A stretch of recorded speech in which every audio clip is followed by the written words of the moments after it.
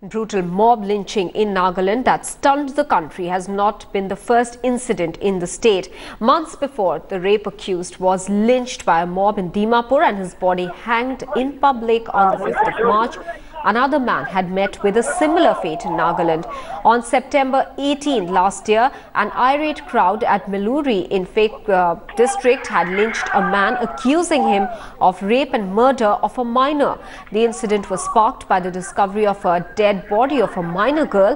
The victim of the lynching incident, identified as Ibobi Singh, was reportedly nabbed by the public while trying to flee. Sources said the 11-year-old schoolgirl from Meluri went missing on the 17th of September evening and her body was found the next morning in a forest. Tension mounted after the word went round that the culprit was a neighbor of the girl.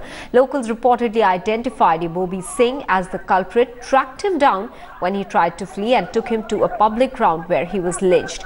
Police were prevented from taking custody of the man after they were accused of failing on part of their duty. The public further prevented the police from conducting a post-mortem of the girl. 4 policemen were injured and 1 police vehicle was torched in the subsequent clash.